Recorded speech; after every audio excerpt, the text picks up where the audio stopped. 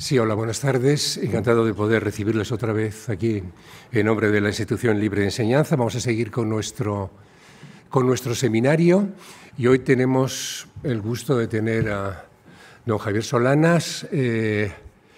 Javier Solana, como todo el mundo sabe, es... bueno, no hace falta presentarte, sería casi es completamente absurdo, pero bueno, todo el mundo sabe de su trayectoria política. El año pasado lo tuvimos también en el seminario que hicimos, más o menos sobre las mismas fechas, y recuerdo que su intervención fue tremendamente seguida. Al parecer eres, digamos, de las personas que han participado aquí en los seminarios, aquel a quien más se ha seguido luego después por Internet y donde ha habido más visitas, ¿no? Fue un momento en el que acaba de producirse la invasión rusa de Ucrania y, por tanto, digamos, Javier, no tuviste apenas tiempo de digerirlo, como todos nosotros, ¿no? Pero nos hiciste ya nos desbrozaste mucho el camino, diste pie también a algunas reflexiones importantes. To analyze what was happening in Ukraine. You just gave us some clues. But it was just too early. The invasion just started. So we've decided to invite you again to engage in discussion between you and I instead of a formal presentation. We will just have a dialogue between the two of us. And I would like to talk about two topics. First, the war. What are your views on current events? And the second part would just focus on the consequences, geopolitical consequences of what is going on in Ukraine right now. As everybody knows, the New World Order is currently being rearranged, reshaped into new forms that we can only take a wild guess at. So we would really like to know what are the possible scenarios as a result of this situation. So I would like to start talking about the war itself. And I will ask the first question. 1 year later, what do you find is more surprising about the events in Ukraine?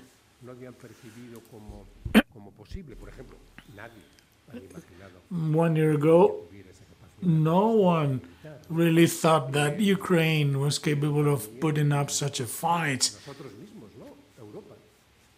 But no one really knew that the European Union was capable of facing the shortage of supply of Russian gas, but the European Union has managed to do so. So what are your views on that, Javier?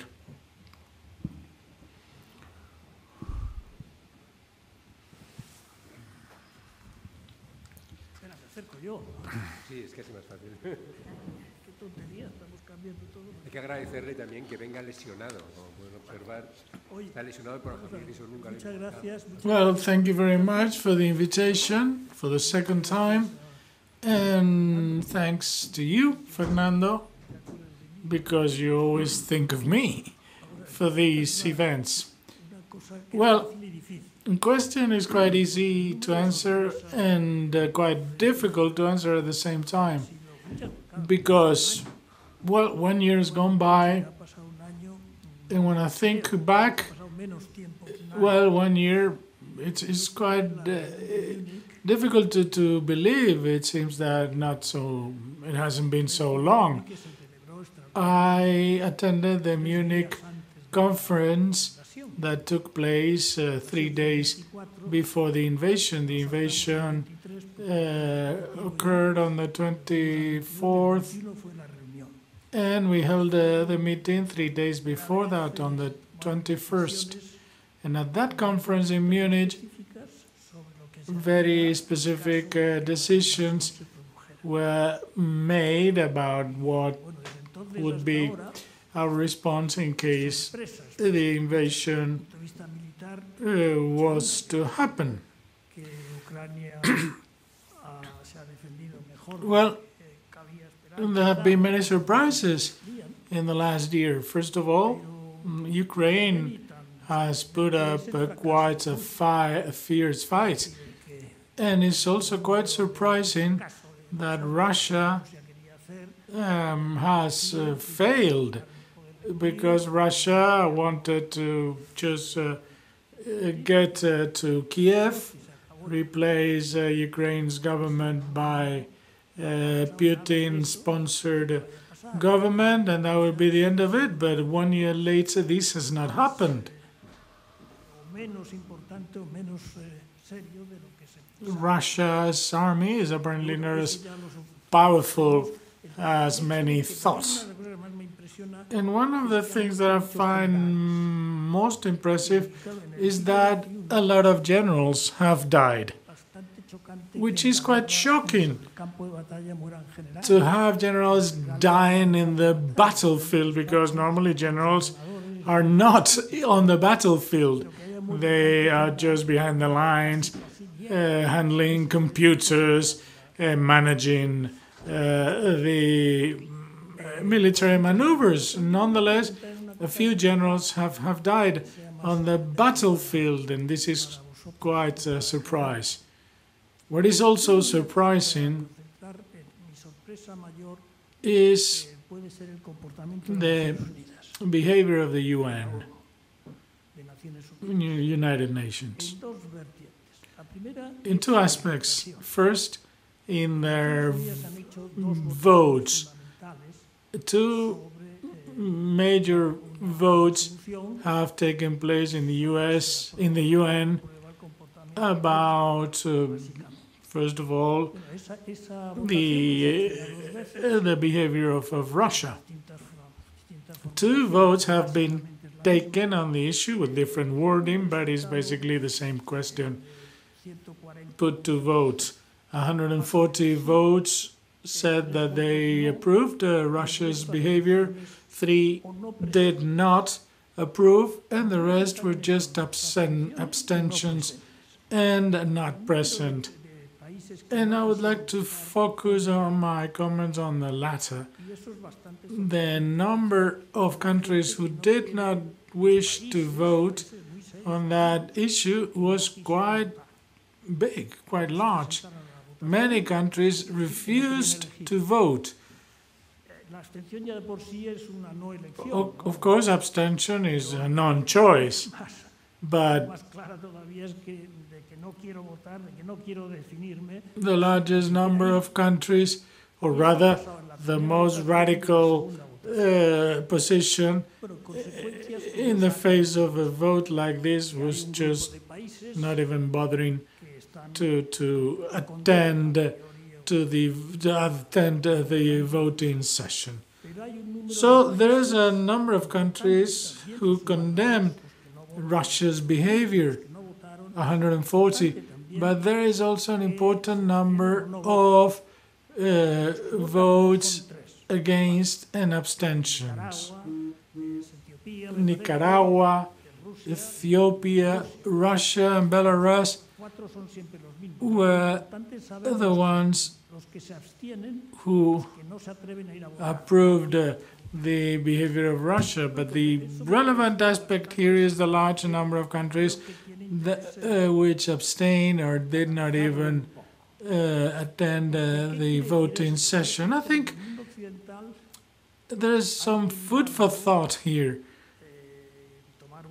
I think the Western world needs to take good note to analyze which are the countries which have abstained, which are the countries which have not even bothered to vote. And we can make draw some conclusions. First, if we add up the number of people who make up the different blocs, the number of people who condemn Russia's actions is smaller than those who abstain or do not vote. So the world is very much divided in this sense.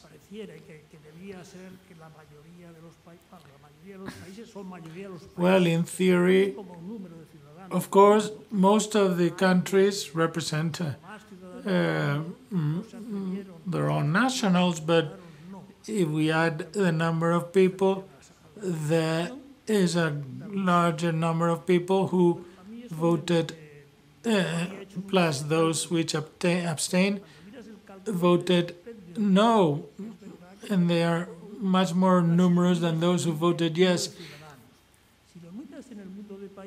So, if you focus on the number of countries, then there is a majority of countries who condemn Russia, but if you take a look at the number of citizens, Russia, China, India, etc., they make up a large percentage of the world's population.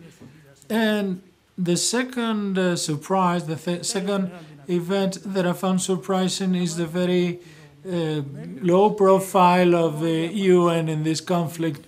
The Secretary General of the United Nations hasn't even visited Kiev or Ukraine, and that is quite surprising. Well, of course, he gave a speech at the UN Assembly, as it is customary, but I found it really striking that the Secretary General, or the UN in general, did not make an effort or took an initiative to try to stop this conflict. If I had been Secretary General of the UN, I think I would have visited Kiev or any other Ukrainian city, and Moscow as well, and then I would have visited a few other countries to just send the message that the most relevant international organization for world peace, well, is taking charge, is doing something. That it was quite surprising for me. Or rather, these were the two surprises: the votes and the very low profile of the UN, the very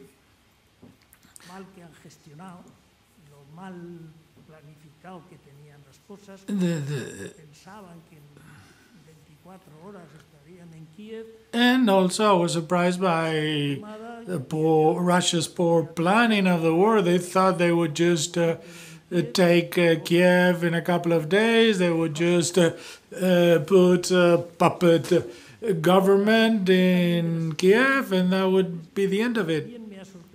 Alas, this did not happen. I have also been very pleasantly surprised by the behavior of the European Union. I expected it, sort of expected it, because I had met with the Munich conference group, with the presence of the European Union, the US. The Germans had a clear idea of what they were going to do, but I was very pleasantly surprised by the role played by the German Chancellor. I am no friend of him.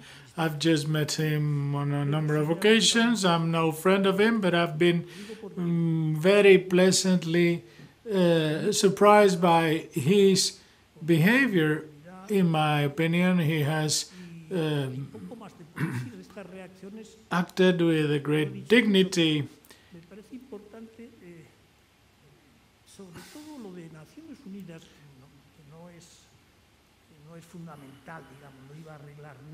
Of course, the UN would find it difficult to have resolved the conflict, but I thought that the UN should not have just forsaken their responsibility to try to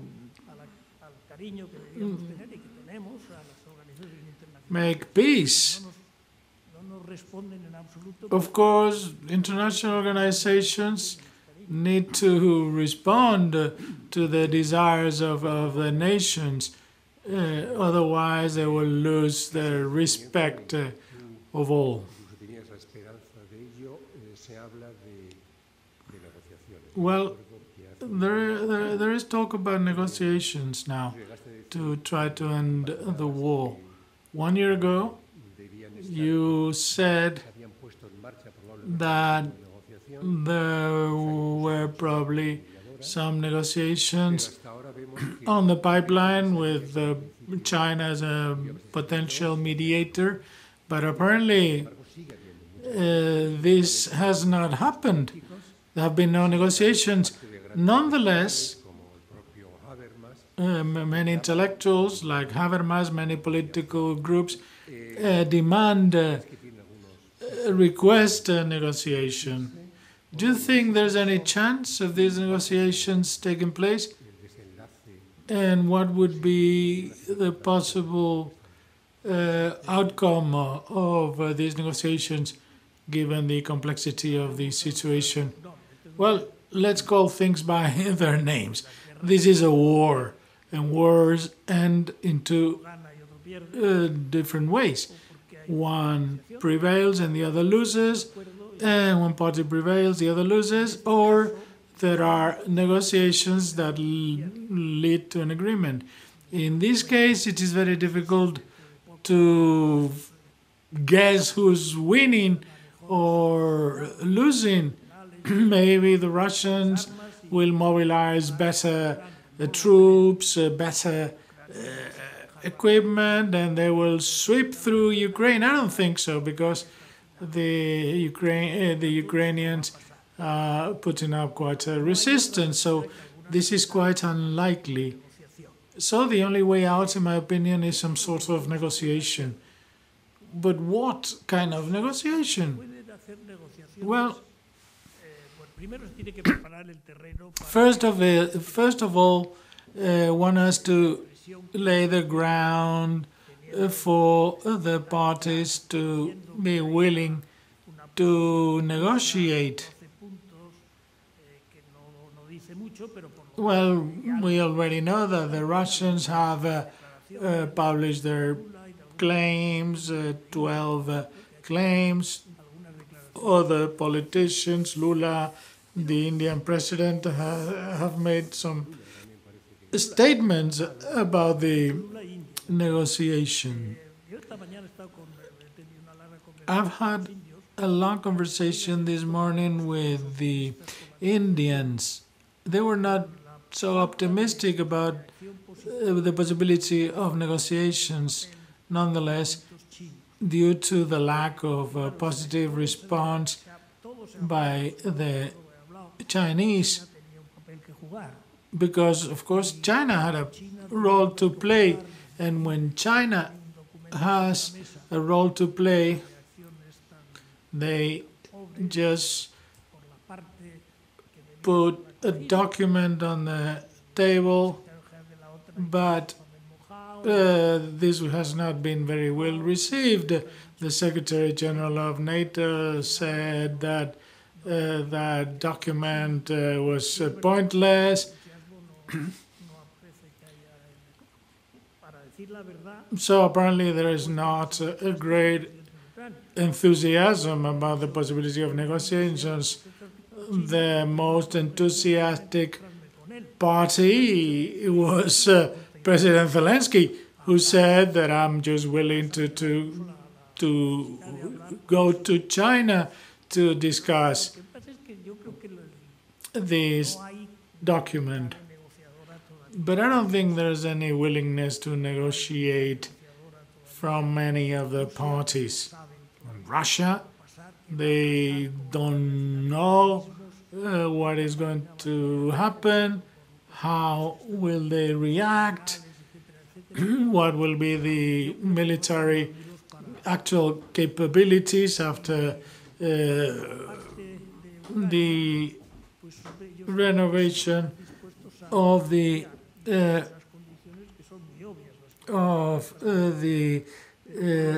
military high-ranking officers and generals. I think, nonetheless, there is some possibility of negotiations. Well, some say that this will end up just like the Korean War, a split between North Korea and South Korea. That is far from ideal, because as we know, North Korea has nuclear missiles. We don't know what they are willing or prepared to do with them, whereas South Korea is a very developed nation, as we know. Well, there are many conflicts going on in the world which are ongoing. Syria and Israel war is not ended. There is just an armistice, a long-lasting armistice. Could this be a permanent armistice? Maybe. But in this case, Russia and Ukraine, this is a problem of borders, and the line of the armistice would be exactly the drawing of the borders. So it's going to be very difficult to negotiate a final conditions for an armistice.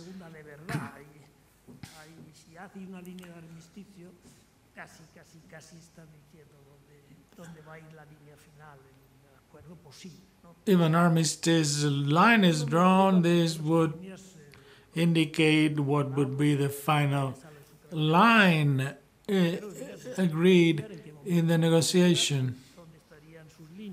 Of course, the Ukrainians would also have to say what are they willing to negotiate and where are they willing to draw the lines.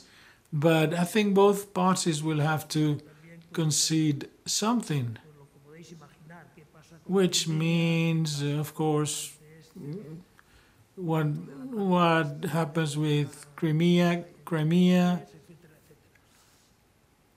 the Russian influenced parts of Ukraine, etc. So there is very little I can say. The clandestine conversations between intelligence services are not really advancing much. They only have orders to engage in a conversation, but they do not even have a draft of a plan. I agree with what Lula proposed, to look for a group of countries who would take a step forward and propose to be some sort of a contact group. In 2014, Russians took Crimea, and there was a group called the Minsk Group who negotiated about Crimea, but no agreement was reached. The European Union was not a part in these negotiations as such, and the same applies to the US. So it was, in my opinion, too small of a group and had no bargaining power. But this was a failure. It was Germany, France, Ukraine, and Russia. Now, but France and Germany were the only major parties at Minsk at the time. So this could have been a beginning, if you like, but never the final negotiating table. But I think we have to insist, emphasize the possibility of a negotiated solution, at least to stop the war. But of course, there must be some sort of an agreement about what is going to happen if the war stops. Otherwise, it will not stop. And there's another aspect of the increased aid to Ukraine by the Western countries. The war in Ukraine is in its current condition because everyone wanted to avoid the war from escalating into a full-blown war, a true world war. And no one wanted that, and everybody is just trying to take steps to prevent that from happening. So people say, well, let's keep this Russia-Ukraine war. Well, Russia against Ukraine and Ukraine's allies.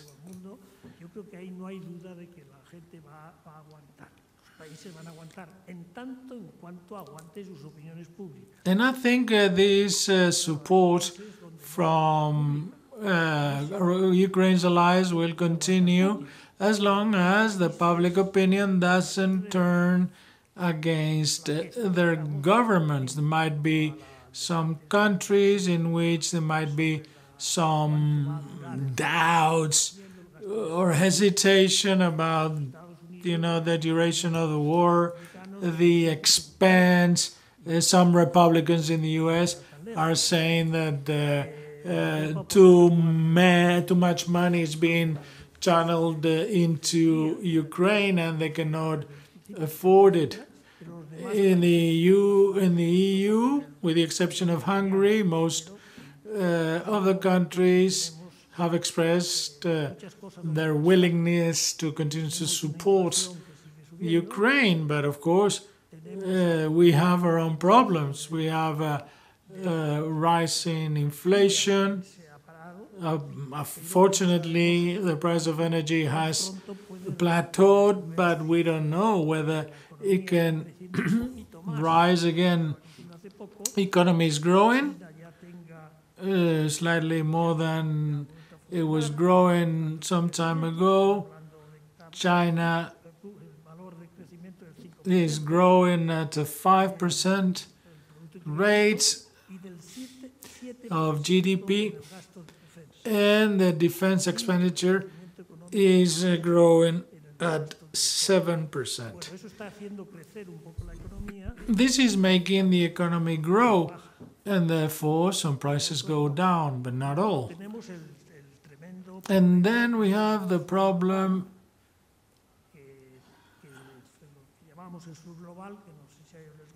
of the so-called global south, which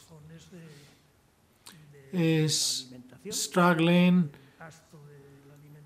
because of the cost of living, hunger, because Ukraine was one of the leading global food producers.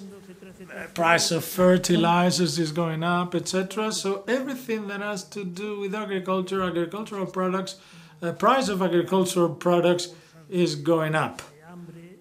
And this is creating some problems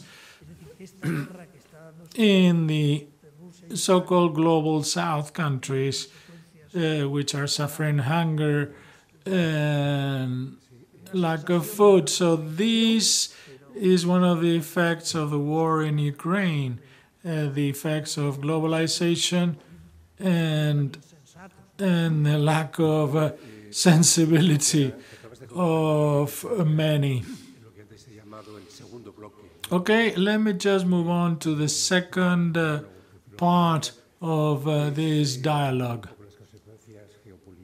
the geopolitical consequences. You've talked about the global south.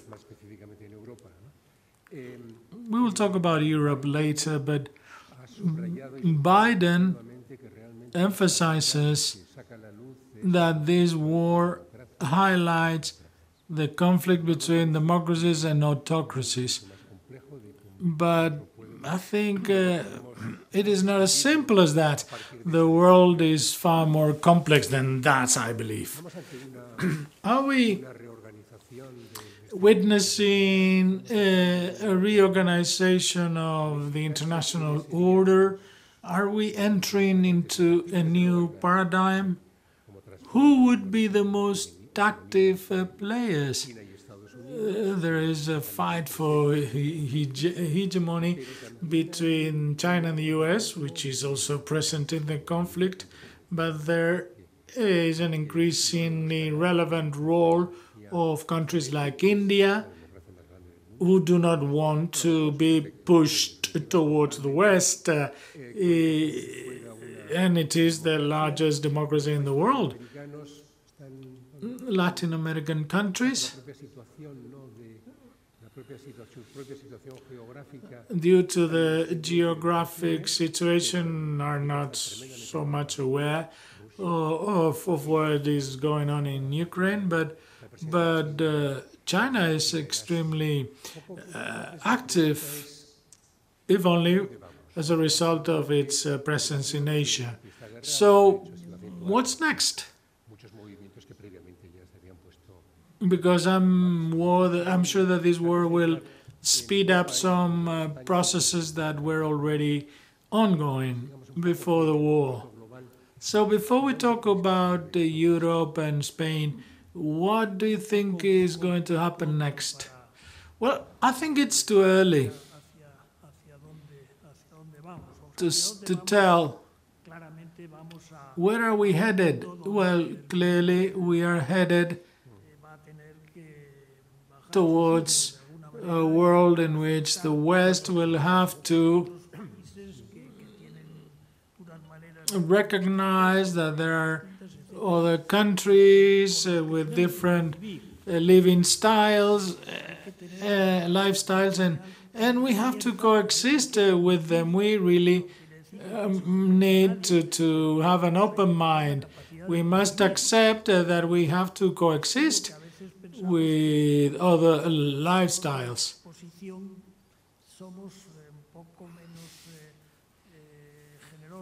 And we're not really that flexible sometimes when it comes to coexist. For instance, the Iraq war. Well, we should just think about the repercussions of wars like a war in Iraq, unnecessary, absurd, based on false pretenses that was very disruptive of society and was completely useless. Well, it wasn't completely useless because this led to the formation of many terrorist groups that were active in Syria and elsewhere. So it had a very negative aftermath. Well, I think, and we do have a part of that responsibility, we must try to make a more hospitable world to everyone.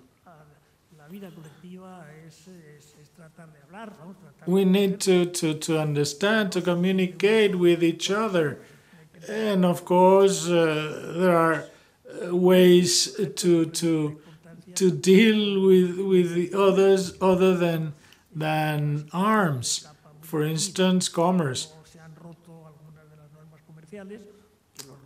which is currently going through some difficulties because some of the rules of trade, international trade, are being just violated. U.S. has placed a veto on Chinese imports of sophisticated technological products. So this is a way.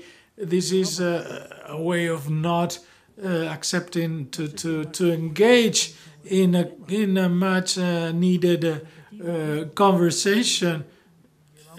And well, there is very little I can add because we always say the same things and we repeat the same ideas over and over.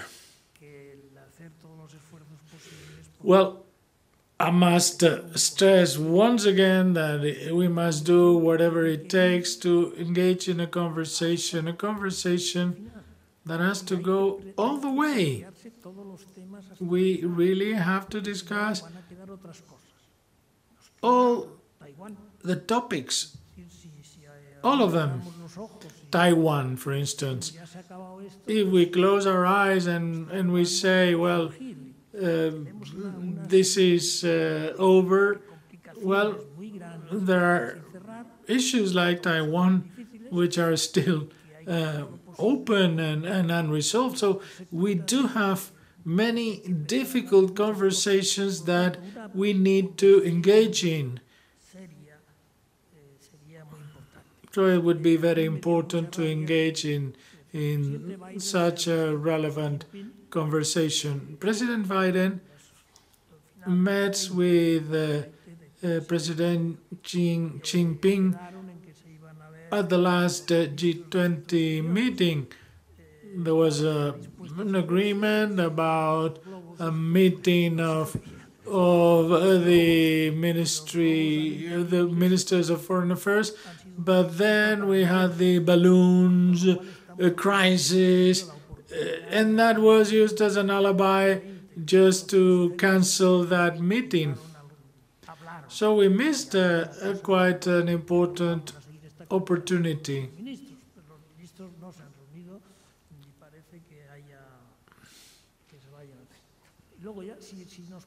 And ministers did not meet as a result.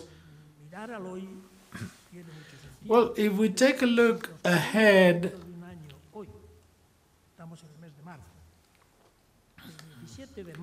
on March 17th, 2024, there will be presidential elections in Russia. And in November 2024, there will be US presidential elections. So 1 year from now, next year, we have two extremely irrelevant events for all of us. Elections in Russia, elections in the US. Would it be possible to find a solution before the Russian and the US elections? I don't know. Maybe they will try to reach an agreement before their electoral campaigns, or maybe they will just forgo this and continue with the positions. Well, there are doubts about whether President Biden is going to be a candidate, is going to run for next year's elections. He says he will run, but there are doubts as to whether he actually believes that he's going to run, but there are many doubts about the age of the president who people believe is just too old for the office.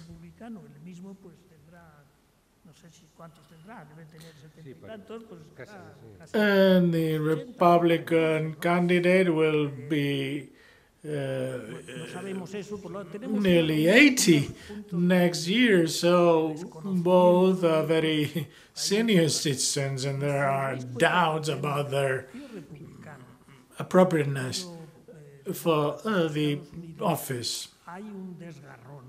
But right now, the US society is clearly torn, is divided. They only have one point of contact: hatred for China. That's the only area in which, the only ground in which both sides, both parties agree. So the Chinese know that there will be very little change regardless of who wins the elections, the Republican or the Democrat candidate. Nothing will change for them in this respect. So this is a very complicated situation. Am I pessimistic about it? No. I am optimistic, but to a certain extent. Because I think, well, you can always find solutions to the problems. As a scientist, I think that every problem can have a solution.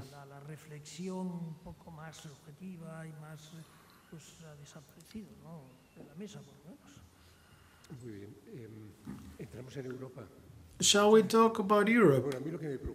Because I am quite concerned about the relation between the NATO and the European Union.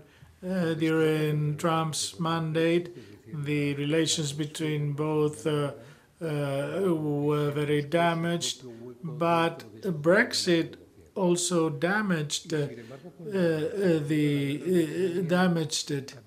Nonetheless, there has now a renewed presence of the Anglo-Saxon world within Europe as a result of the war in Ukraine, who share the same fights, the same support to Ukraine. But do you think this may upset the status quo of the European Union? The Economist mentions a shift towards the east of the European center of gravity, a greater affinity of the Baltic countries with the US, not so much so with Germany and France. Does that mean that the south of Europe will just play a secondary role in the reconstruction of Europe? I'm sorry, I know that's a lot of questions, many of which do not have an answer, but there might be some consequences. For instance, the key role that Poland plays. In demographic terms, the population in Poland is quite similar to that of Spain. Thus, is there a risk that Poland gains a more relevant role within the European Union to become a fourth European power, as it were? I'm concerned about the possibility of the logic of war making us forget the validity of some of the principles that just bring the European Union together.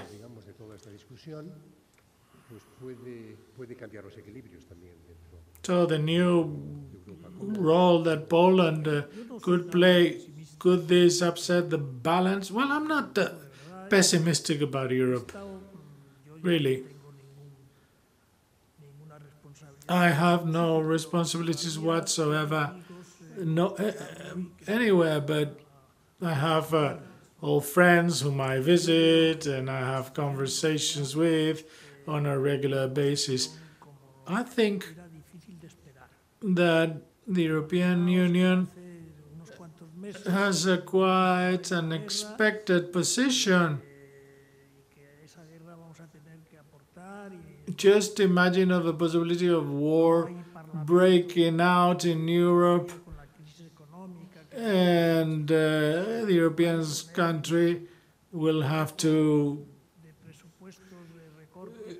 contribute to fund the war. It is quite unthinkable that European parliaments will approve such an expense. Nonetheless, war in Ukraine has broken out, and the European parliaments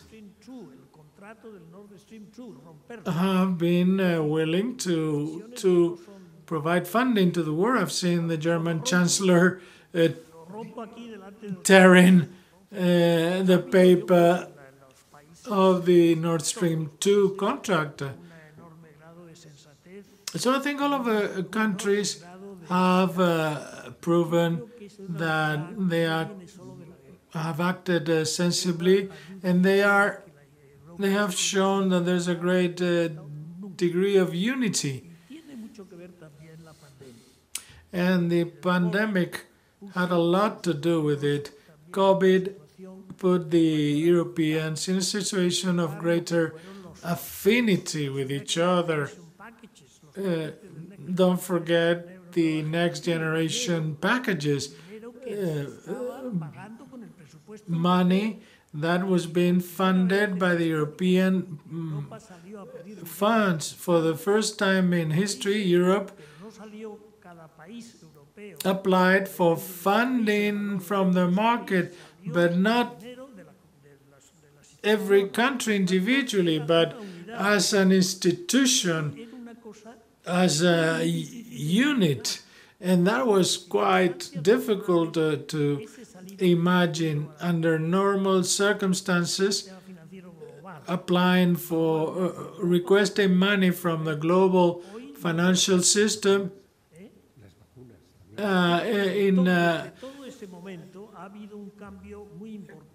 as one. Well, that was quite extraordinary. And vaccines as well, yes. There has been quite a change in the European North-South relations, just to resort to the markets collectively.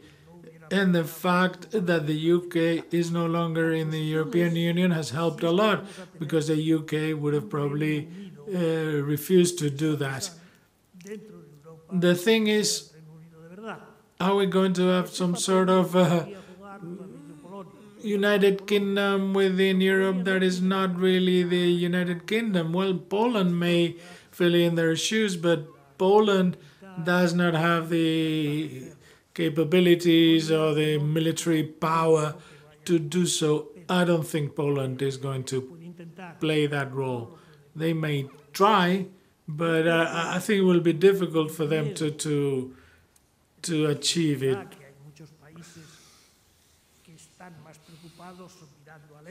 Well, it's true that many countries are quite concerned when they look east, regardless of a war. Don't forget that Finland is a NATO member, which is unthinkable for a neutral country. The fact that they have decided with support of the majority of parliament to enter NATO as a member is quite revealing of the fact that they think that there is a greater risk of war from the Baltic countries, from the east.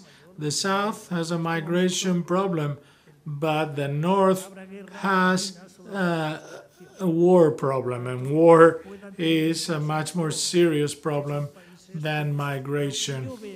So the countries in the north of Europe may play a more relevant role as a result. But in general, I think all of the European countries have really behaved flawlessly.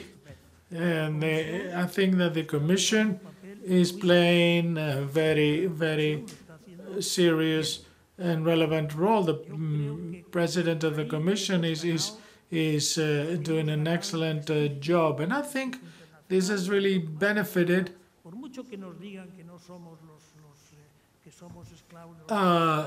prestige.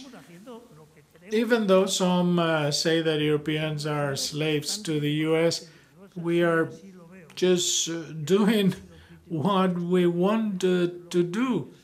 I think we're doing things pretty well in Europe, even though I have been very critical of the European institutions in the past. But I think that if we stay very united, as it has been the case until now, we will do well.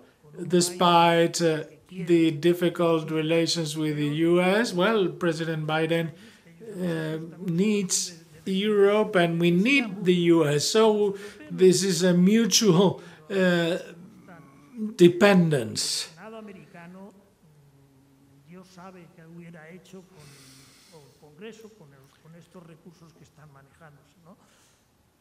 God only knows what the US Congress would have done if the European Union did not have such a strong presence in Europe. I know, as I've said before, that there's a lot of uncertainty. There will be elections in Russia, and shortly after elections in the US, and the electoral campaigns in the US, as you know, are not exactly a very rational battleground.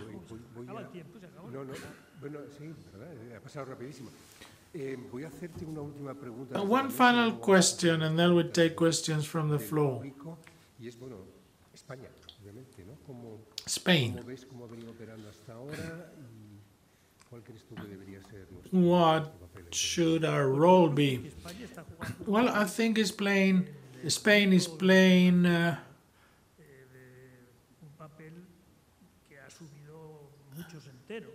very relevant role in the international arena. Just the fact that the president of the government speaks English changes a lot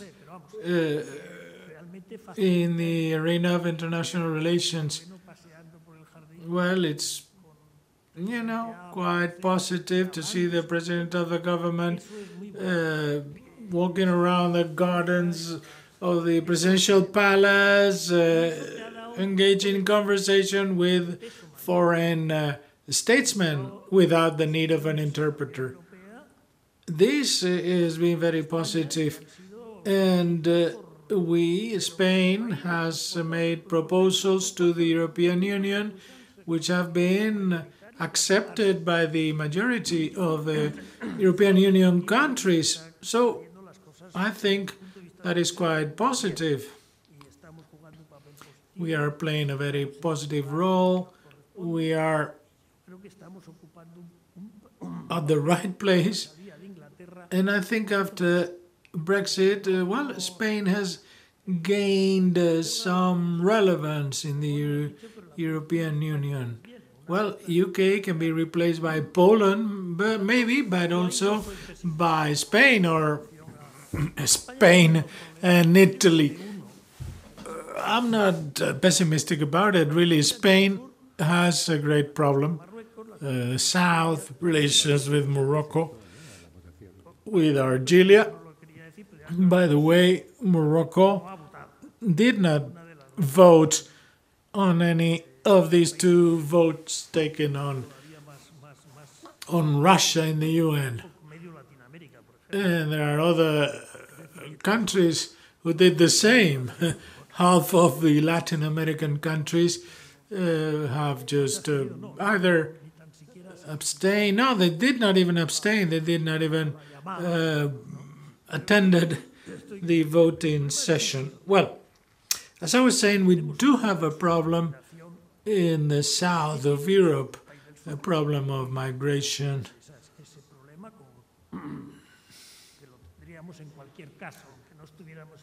And we would have that problem anyway, regardless of our condition of European member. One of the problems we had was President Trump's mandate.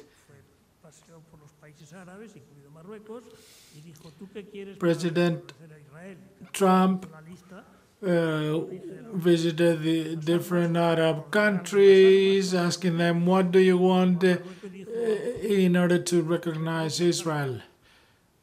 And they all made their requests. And Morocco said, well, I just want you to recognize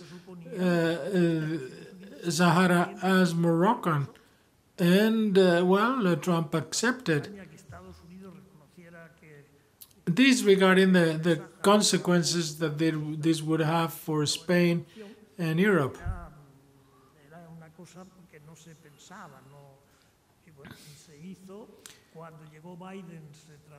So, when President Biden was elected, tried to undo that, take a step back, but once you've taken a step forward, but it's very difficult to take a step back. As you know, every year there are military exercises jointly by the US, Spain and Morocco. And the Moroccans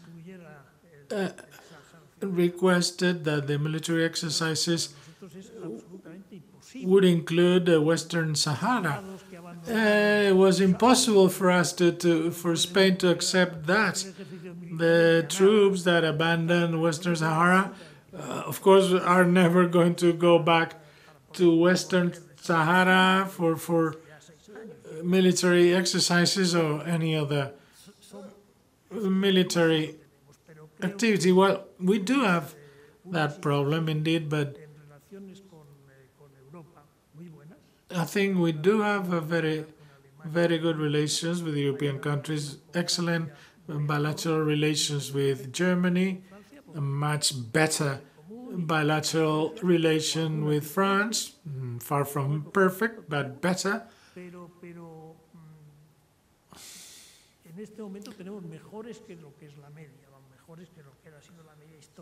But I think our position in Europe is now better than it has been historically.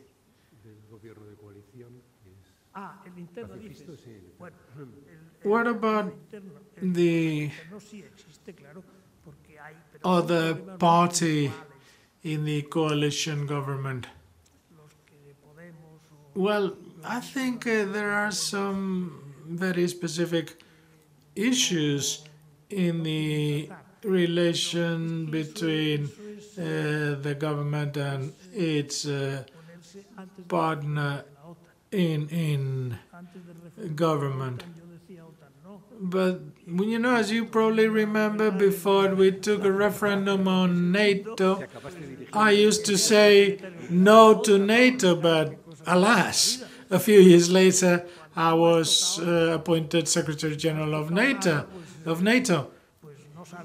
Of course, once you know about the reality of things, you may change your opinions. But of course, living is learning.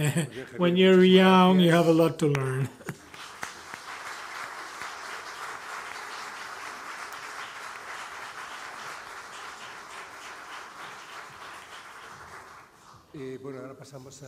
Okay, I would appreciate it if you could ask brief questions. Don't try to make speeches, if you see what I mean. And we will also take some questions from the internet, from our audience on the streaming. Good evening. Congratulations. That was really very interesting, just like last year it was. A very short question, very brief. Why has the European Union been so cold about the Chinese proposal, these 12 points that you've mentioned? Well, the European Union has not made an official statement about the Chinese position, if I remember correctly, but the Chinese position has a problem. The Indians say that it must be recognized that Russia has just crossed national frontiers. In other words, that there has been an aggression from one country to another. But this is not mentioned in the Chinese proposal.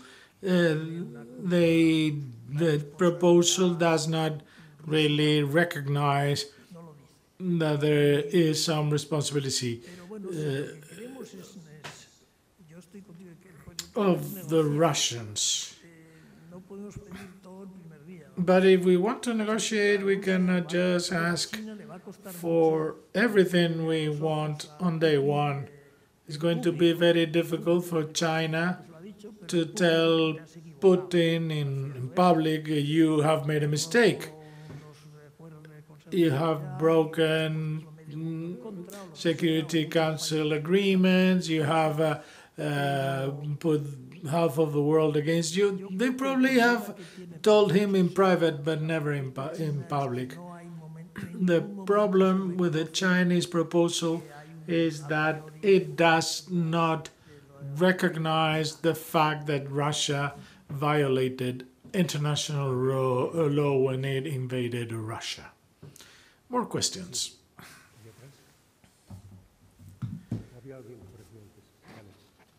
Cristina y luego Miguel Ángel. Espera, Miguel Ángel, un segundo que estaba antes la señorita. Thank you very much. I just have one question. We have not talked about the nuclear danger. El gran ausente ha sido quizá por wishful thinking. No, es verdad, no, yo creo que no lo hay. I don't think there's a nuclear danger, really. Hay las frases del presidente Putin que esas frases. Despite some statements by President Putin, but he did not mention them again after he visited Beijing and after the Chinese premier visited Russia. Beijing doesn't want to talk about anything that has to do nuclear.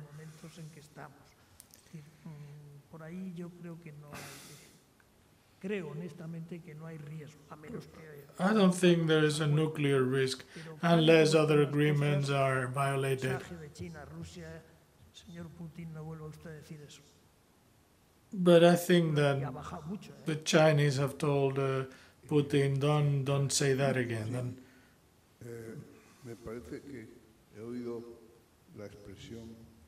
I think you mentioned the term coexisting. I've said the capacity to converse, to establish a dialogue. Okay.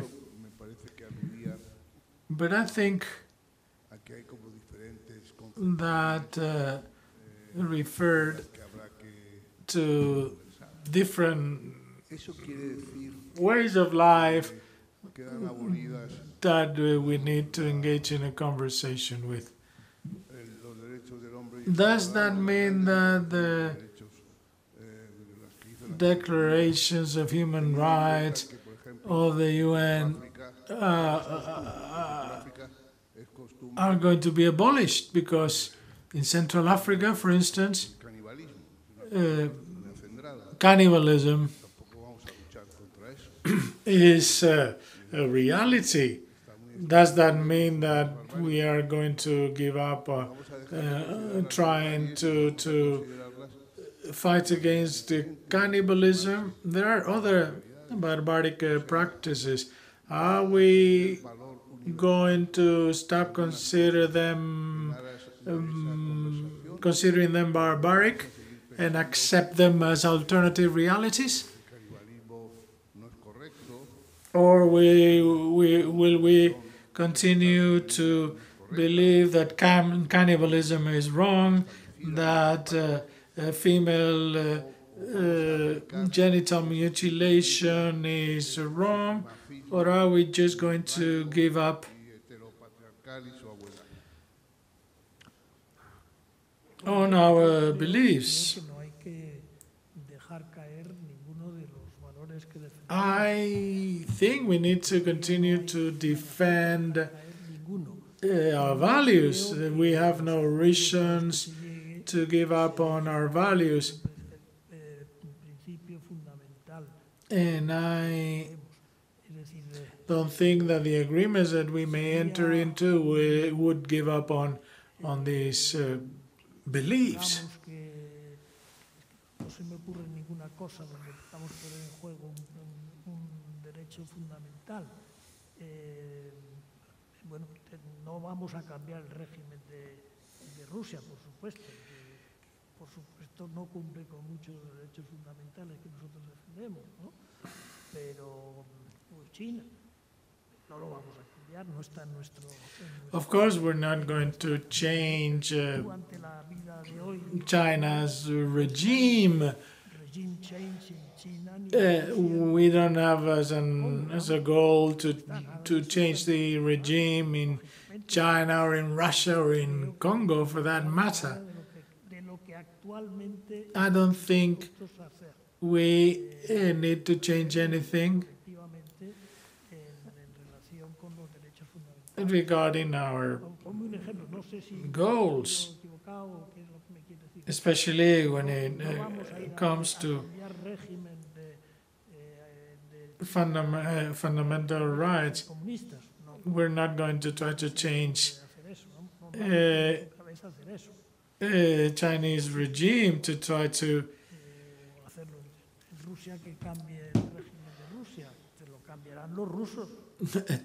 do away with communism or the Russian regime. It's the Russians who will have to change the regime, not us. But we're not going to give up on our beliefs. Well, thank you very much for your conference, Mr. Solana.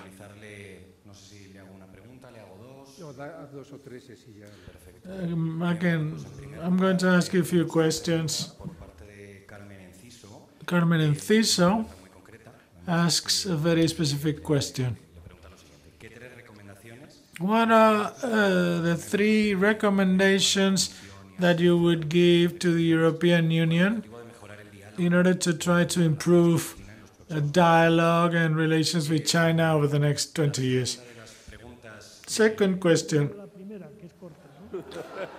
I did not understand the first question. So what would you recommend to the European Union regarding its relations with China for the next 20 years?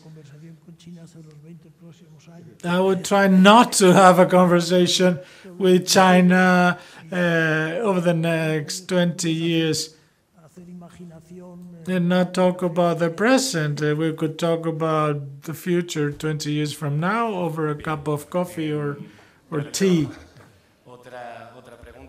Another question. One of the members of the online audience says that Eugeni Primocin, the leader of the Wagner Group, the paramilitary group Wagner made some statements, making some strong accusations to the military, to the Russian military, who he claims have just completely neglected the Wagner group.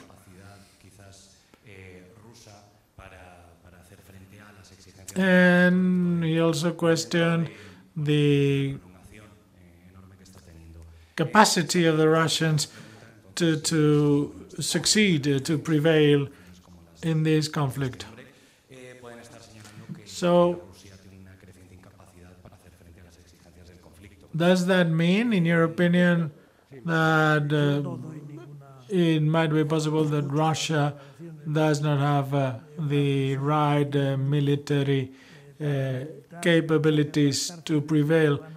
Well, I have nothing to say in response to the leader of a paramilitary group. I despise the Wagner group, and I don't think we should listen to what its leader has to say.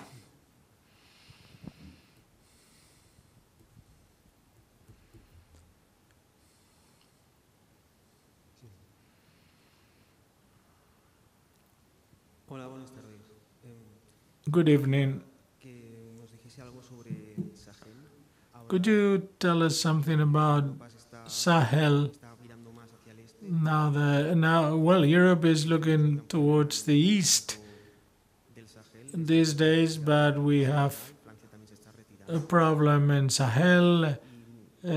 France is withdrawing from Senegal, and we are at the expense of a whimsical neighbor in this respect, Morocco.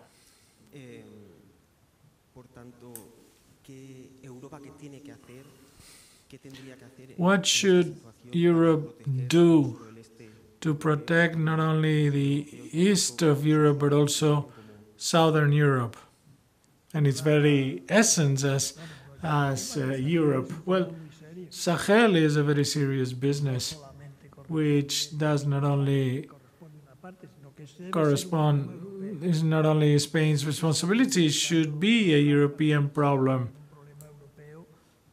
And it's been approached at a European level because it really influences, it has an impact not only on the southern European countries but on the whole of Europe. And this is really a hot spot. Sahel is a hot spot today. There used to be French troops in Sahel, which have gradually withdrawn. There is no intention to have troops on the ground. And no decision has been made in this respect. But this is one of the topics that is on José Borrell's agenda, undoubtedly.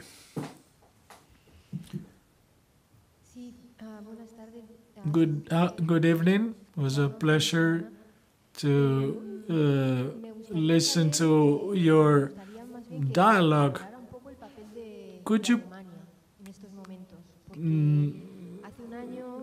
give us your views on the role of Germany? 1 year ago, Chancellor Scholz made a very promising speech heralding a change of era, but apparently they have not yet paid the 100 million that they committed to send to Ukraine. There are differences of opinion. There are two major sides in the public opinion. Habermas, the intellectual Habermas, has also had something to say about Russia, as you've mentioned. whereas others think that Germany should increase its presence and its aid to Ukraine, and maybe the more relevant role that Poland can play is related to the low profile that Germany has adopted. Well, that's one of the first things I've said today. I'm very satisfied with what Germany is doing. I think Germany has really taken a great turn in their positions.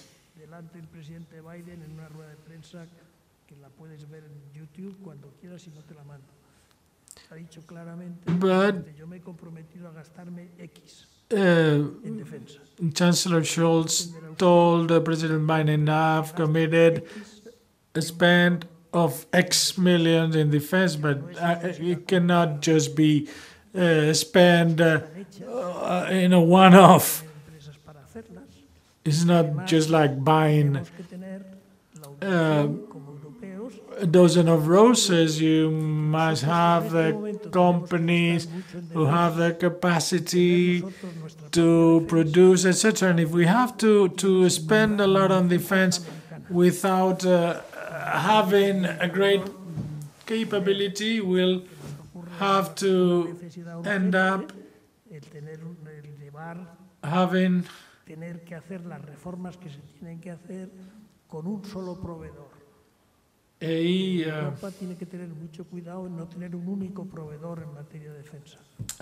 think Europe needs to be very careful with not having a single supplier of defense. We must not have a single supplier, as would be the case if the US was the only supplier. We cannot make the same mistake as Germany did when they had one single supplier of gas. Pero si compramos 10 aviones ahora, ya no tendremos nunca la posibilidad de tener un avión europeo. We can Yo creo que eso es una cosa buy one plane, but not 10 fighter planes, because that will prevent us from developing and having our own European fighter plane. Well, so you have to think hard about these things. I shouldn't have said that, but I've said it. And we must also we must preserve our European autonomy. That does not mean that we are not going to buy from one country or another. But we must have a certain capability. For instance, Europe needs to have chips. And we must have some sort of a chip making company in Europe. And we need to make the effort to have that sooner or later. For instance, we have a problem with gas today. Tomorrow we'll have a problem with rare earths. The day after tomorrow we'll have a problem with penicillin or any other medicine that we don't have today. In other words, there are things that we need to start working on to have them. But you cannot just have them overnight. You have to plan so that in a certain period of time we can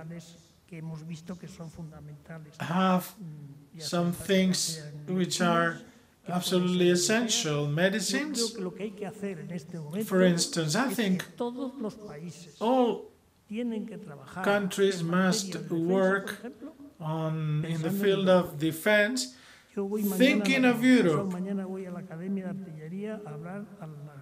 On Wednesday, I will go to the Academy of Artillery to talk to the cadets. and I will tell them, your role today is to plan for the Spanish defense with a European dimension. There is no longer a Spanish defense. We have European defense.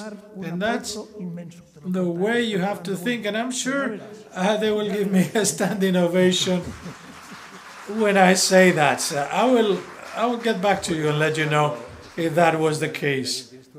Okay. Do you have any final question, Daniel? Yes, we have received a final question.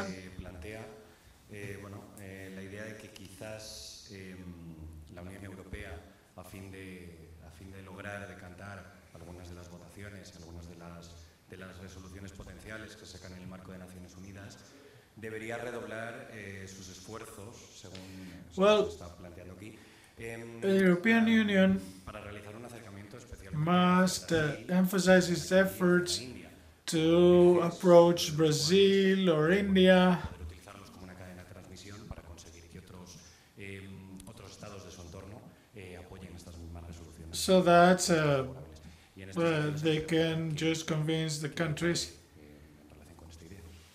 to support the positions. What do you think about this? Well, Brazil will have a meeting with the European Union shortly, at the same time when we will hold a meeting with all Latin American countries.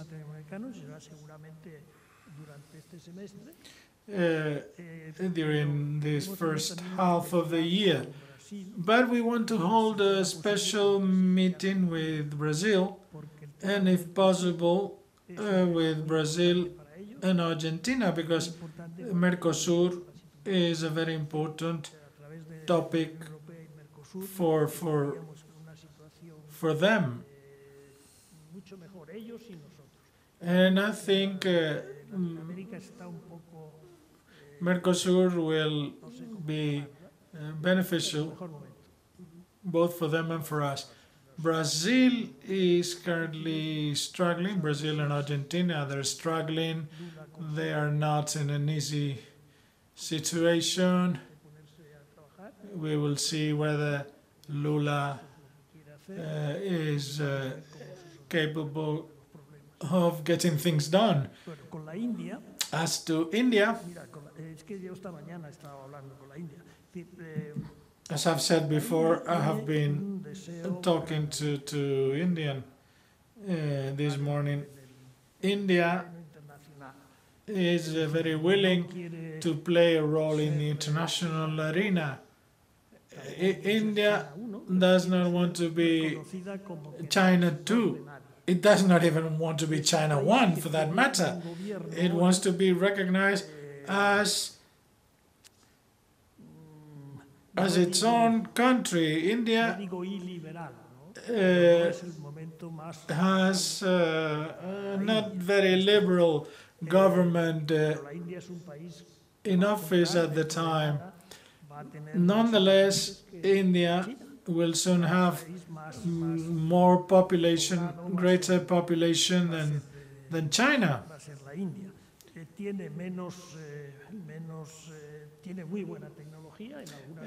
They have very good technology.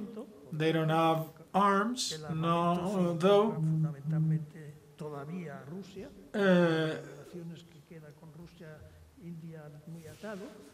They buy arms from Russia. They also receive Russian gas at a discount price, but nonetheless, I think India will play a very relevant role in the international arena.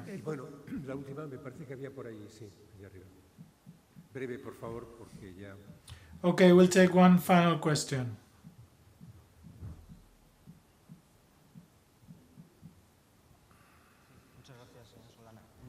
Thank you, Mr. Solana. I have a question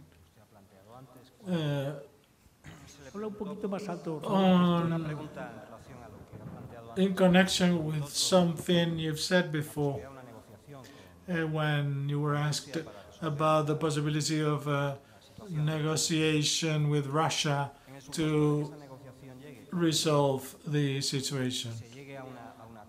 If that negotiations occur, if at all, what would be the relations between the European Union and Russia after such negotiations?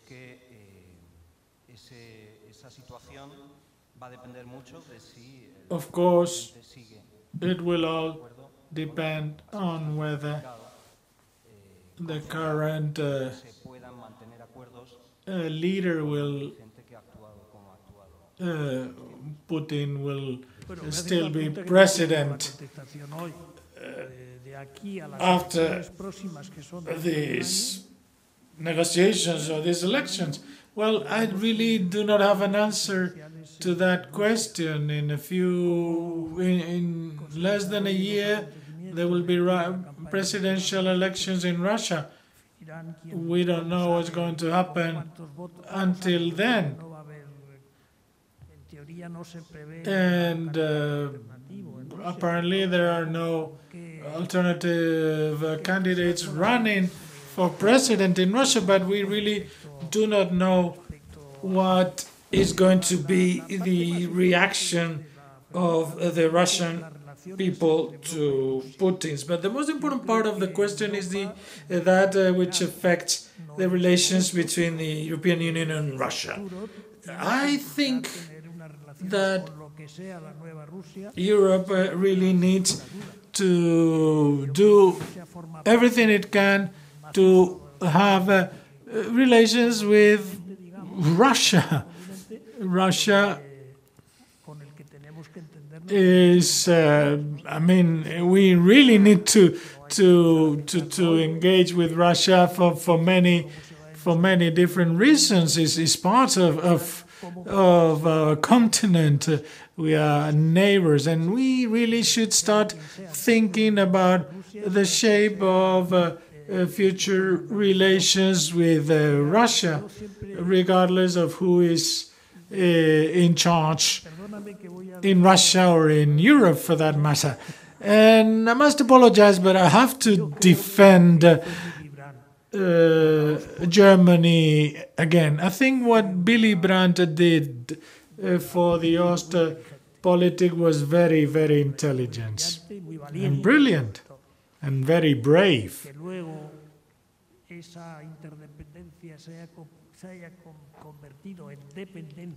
The fact that this interdependence has become dependence, energy dependence, was maybe an undesired result, outcome of the Ostpolitik. But I think we would need to engage in a new form of Ostpolitik with this new Russia that will come out of the elections.